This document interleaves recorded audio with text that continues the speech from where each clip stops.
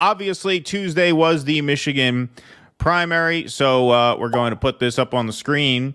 Once again, Joe Biden finishing obviously far and away the winner with 81% of the vote, but with 13.2% of the vote and over 100,000 raw votes, the uncommitted did have a strong showing. Now, Joe Biden won the 2020 general count in Michigan by about 154,000 votes. So I would have liked to have seen this rank at more close to the 150,000 vote number. But 100 is still an impressive showing, no doubt. And it was impressive enough to cause some cope in the liberal media outlets. So let's first go to MSNBC, where Claire McCaskill chimed in on the results of this. Also, Chris, we have to remember, I mean, let's look at the Ann Arbor numbers. Joe Biden didn't win Ann Arbor. Bernie Sanders won. Or as we call her around here, So, the witch from Hansel and Gretel. Yes, exactly. but also, Chris, we have to remember, I mean, let's look at the Ann Arbor numbers. Joe Biden didn't win Ann Arbor. Bernie Sanders won Ann Arbor. So some of these areas have never been Biden country. They have been really many more people that were further left and didn't like the idea of a moderate carrying the flag of our party.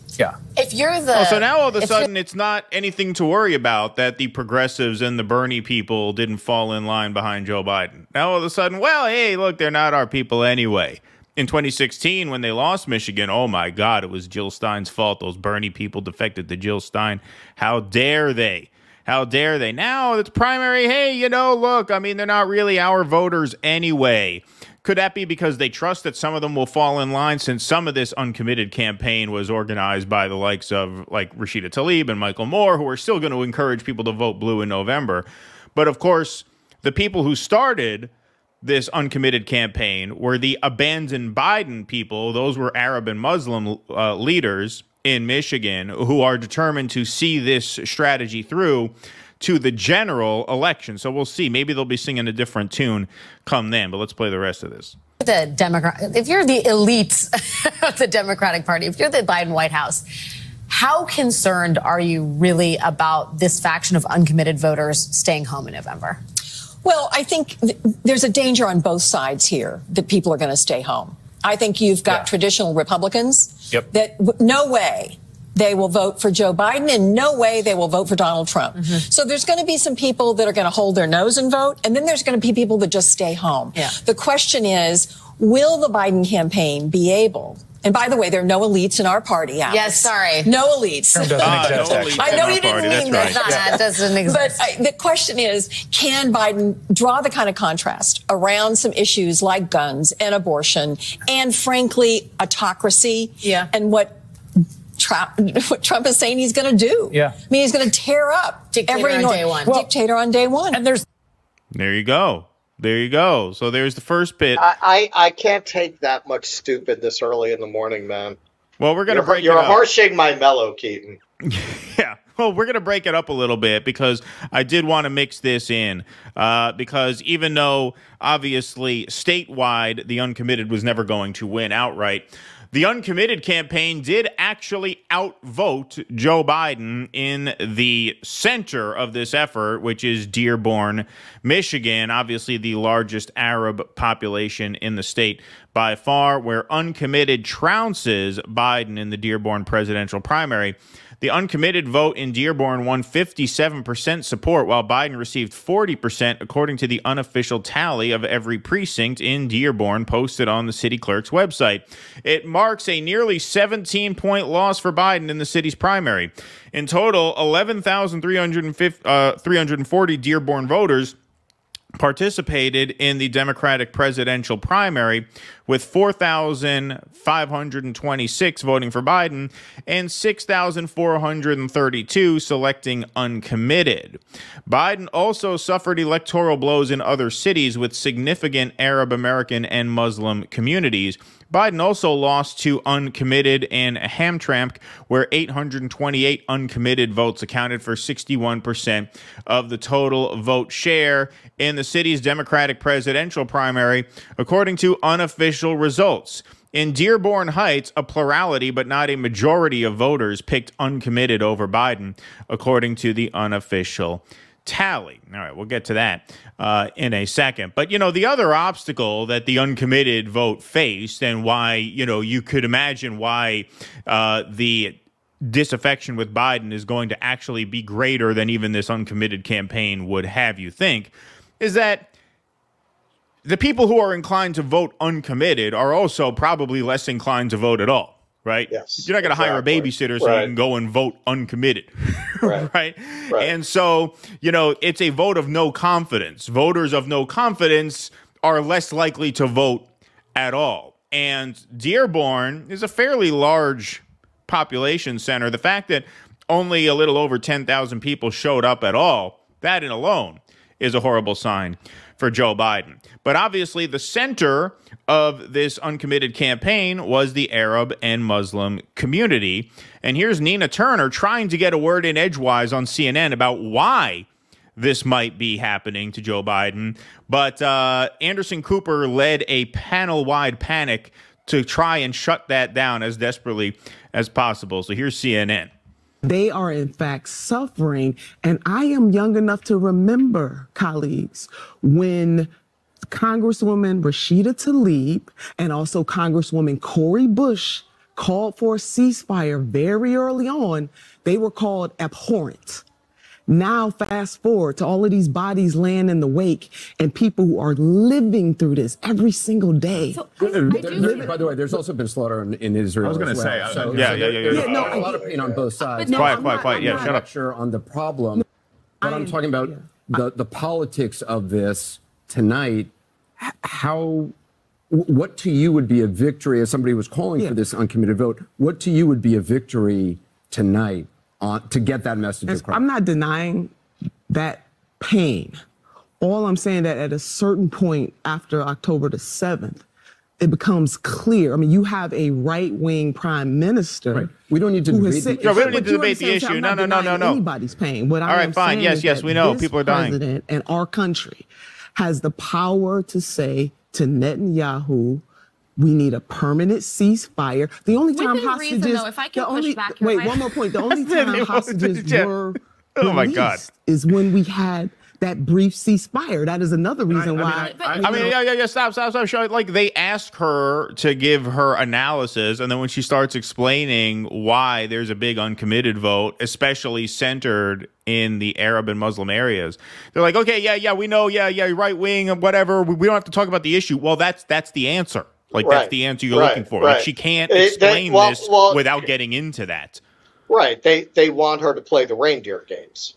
They want her to do the kind of Claire McCaskill, witch from Hansel and Gretel, come into my gingerbread house of superficial horse race analysis. And look, I mean, none of us are really happy with Nina Turner at this point, I don't think. But she's still not what they are. Right. She's still not prepared to go full Donna Brazile on CNN. Right, and just stay within those very narrowly prescribed lines. That is their only comfort zone, and the only comfort zone of their audience. Like, if you look at the running theme here, and we'll see this with the clip you pulled about the Trump trial. If you wonder why every lib you talk to is so misinformed, this is why. It's quite remarkable, some of the clips that we've pulled today, how it almost seems like it's gotten worse. Like, they've really given up trying to inform their viewers. It seems like the imperative at this point has just become 100% to create a commercial news-like product that appeals to the few remaining people who watch this shit for entertainment and mistake it for actual journalism, because they're, it seems like they feel their purpose is to tell their viewers, no, none of this means anything. No, none of it's important. No, don't worry, you'll be okay. Don't worry. We're here to give you the good news. We're your shoulder to cry on. Right. And this is why you talk to a lib and they all just repeat whatever the talking points are. No, but this is very common. This is very common. It really doesn't mean anything. Actually, it should have been a lot higher if people really cared, because that's what they fucking hear. And let's get into that right now, actually, because I have some exhibits that relate to that exactly. So you hear what Jennifer Palmieri said about it? She's been in politics a very long time, you know. So here's Jennifer Palmieri, who was the Clinton advisor in 2016, whose forecasting you should really take very seriously when it comes to these things here. Oh, yeah. Some historical context from Detroit News, and so they show the history of the uncommitted vote for Democrats. So as you could see, in 2008, 40% voted uncommitted. Now, there was no incumbent in 2008. Hillary Clinton was running against Barack Obama. Obama, through some technicality, failed to qualify for the ballot, and so the uncommitted vote was really a vote for Barack Obama. So that's why that was really high. Now, the other thing a lot of people are pointing to here is 2012, where uncommitted got about 10% of the vote. First of all, maybe if you're Jennifer Palmieri and you're advising the Hillary Clinton campaign in 2016, you would have liked to look at that data point and notice that there were some vulnerabilities for Democrats post-financial crisis and post-bailout in the home of Ford.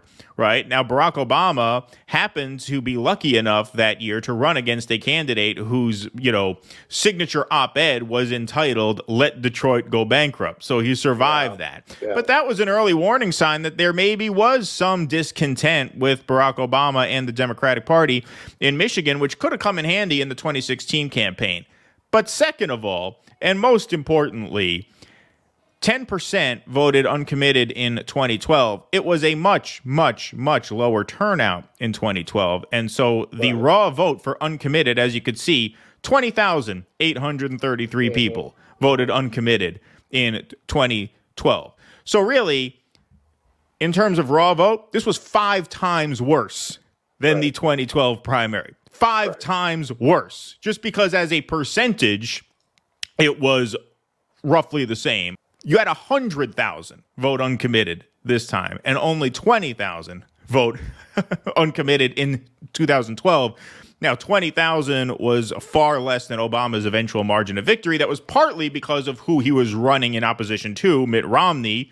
But also, you couldn't have picked a better person. You couldn't have picked a better person to run against. But also, in a state like Michigan, it's just very unlikely, especially a state that leaned blue at that time, that 20,000 votes was going to be the difference. It's quite likely that 100,000 votes is going to be well outside, far larger than Biden's margin of victory in the state, if he wins a victory in the state, which as of now, polling has him down about an average of 5 points in the state. So to try and put this graphic up and say, well, look, 40% voted uncommitted in 2008, wrong. That was an Obama vote in 2008. And then in 2012, 10%, yeah, 10%, but 5 times fewer people. 5 times fewer people. And then if you look, 2016, 2020, those numbers are microscopic. So there's no real way to spin this into good news for Joe Biden, but Nate Silver will give it the old college try. Uncommitted didn't do well by any reasonable benchmark in Michigan. Not sure why people are trying to spin this into a story. If anything, a little bullish for Biden insofar as it suggests that the protest vote over Gaza might not be all that large. Talk about a guy who had all the credibility in the world after the 2012 race, oddly enough. Just lit it on fire by becoming a total opinion hack. Nate Silver, in that 2012 race, called every single state. Not only did he call every single state, he was uncannily accurate in terms of the margins in the major swing states. He wrote a big book after that. He was the biggest political star in the world. Oh, Nate Silver, this guy's got it.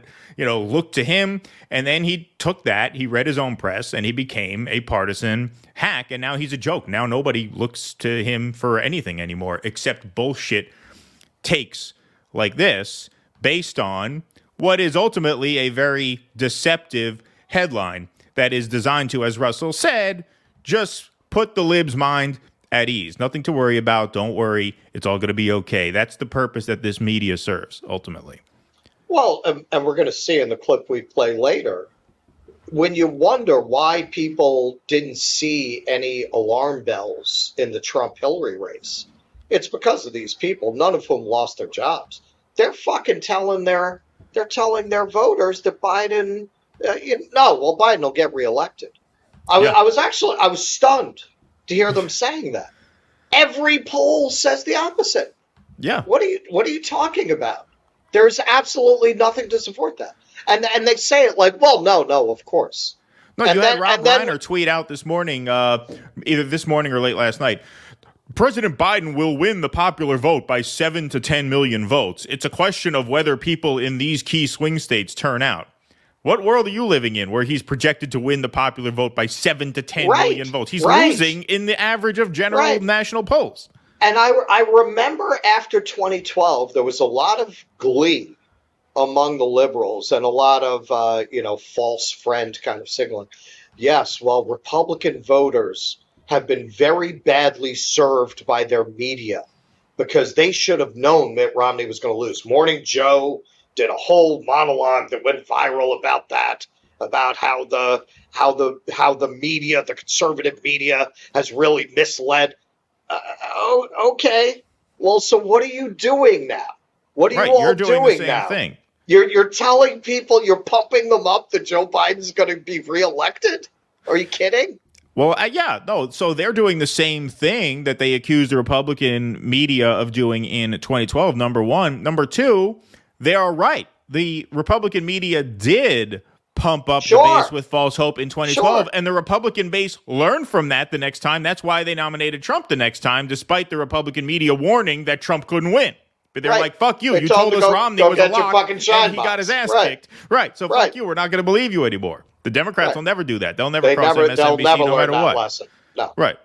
Exactly. No. They're going to tell them Biden's going to get reelected, and when he doesn't, they'll send out Joy Reid to talk about racist voters, and we were right, but we undercounted the racists. We exactly. We underestimated how profoundly racist the country actually is. There is a sleeping giant of white nationalism in this country that we're sorry to say, we just had more faith in America than this, and we share in all of your shock and despair and disappointment. That's how they'll do it on election night if it goes sideways. Yeah, exactly. Please clap.